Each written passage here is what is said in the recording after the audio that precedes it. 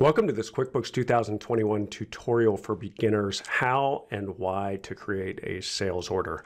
My name is Matt Hultquist with the QuickBooks University, and so we're going to walk through in this video not only why you create a sales order in QuickBooks, but also how to do it. Okay, so a sales order in your business has to do with the typical accounts receivable flow or the accounting process within QuickBooks. Now, the sales order function is only available in QuickBooks Desktop. It's not available in QuickBooks Online.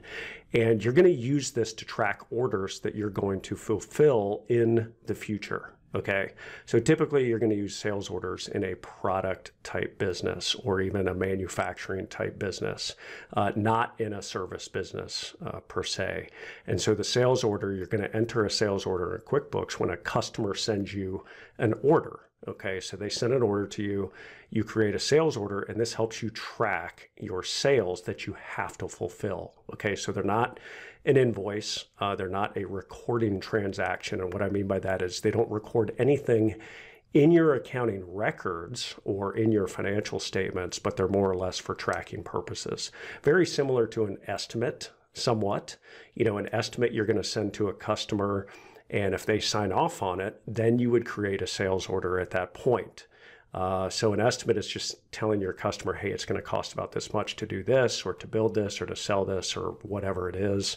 And you can convert an estimate to a sales order if they sign off on that and say, yes, we want to do this. Now, you can also create a sales order directly in QuickBooks. You don't have to do an estimate first.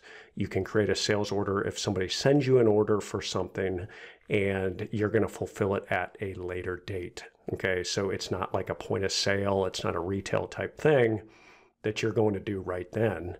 It's going to be something that you're going to ship to them or fulfill to them in the future. Okay, so let's take a look at this here. Now we're at the home screen here in QuickBooks, and you can see you've got your icon right here that says sales orders. So again, let's take the example that a customer just sent you an order and you are going to fulfill it, but you're not going to fulfill it immediately, not today. Okay, so you're going to click on the sales order button and you're going to fill in the customer name. So let's say that it's Christy Abercrombie's family room. If you are class tracking, then you're going to put the class. Okay, so we're going to say this is, let's say, remodel. Okay, we're going to put in the date. You're going to put in your sales order number. You may have a specific ordering system for your sales orders, or it'll just put them in chronologically. So you can start at, 2000 and only go to 2001, 2002, etc. Okay. Now, Christy Abercrombie, the name and address, everything is going to put in here from the customer list. And if there's a PO number that this is associated with, okay, so if you have to do a purchase order and, order materials or whatever it is, you can enter that here, all right, and link that. All right, so now you're going to go and you're going to choose your items that they are purchasing. So let's say that they are purchasing carpet, install carpeting. We'll say, 4, and we're going to say that the rate is, $500. All right, class remodel. Then we're going to say down here that we're also going to do some duct work. Okay, heating and air conditioning duct work. And also, let's say 5. And we'll say that the rate is $55. Okay, so we'll say that's hourly rate, $275. Okay, so the total is $22.75, and we want to be able to track this so that we can convert this to an invoice later on. Okay, so what we're going to do, we're going to hit save and close, save and new, etc. And now you can track this within QuickBooks, and I'll show you where that is. Now, if you're going to convert this to an invoice down the road, so you have your sales order, you finish the job, and now you're going to convert this to an invoice. You're going to click on this create invoice. You can also create a purchase order for this so that you can order the correct materials, in this case, carpeting and possibly some heating and air materials. Okay, so let's go ahead and hit save and close.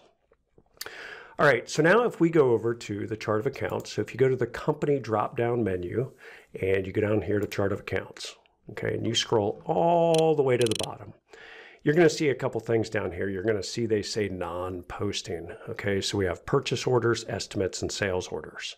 All right, So you can double click on this and it's going to pull up all your sales orders that you have out there. These are non-posting. Like I said, they do not go into your financial statements. They do not go into your accounting records, but they do track for you in QuickBooks, okay? So you can go here, you can pull these up and see what sales orders you have out here. You know, the other options were the estimates and purchase orders, see which ones you have. If you need to go into one of these, you can double click and it's going to bring it up on the screen. And you can turn this into an invoice, create a purchase order, whatever you need to do. Okay. Important thing to remember is, you know, think about the flow of information. If I go back over to the home screen over here, okay, so you see it's an estimate, goes to a sales order, goes to a purchase order, and then if you get inventory, receive inventory, enter the bill, enter bill, pay bill, etc. But it also goes sales order down here to create invoices. So, you know, if you kind of use this home screen to guide you through this process, it can be very, very helpful in following which way to go. All right.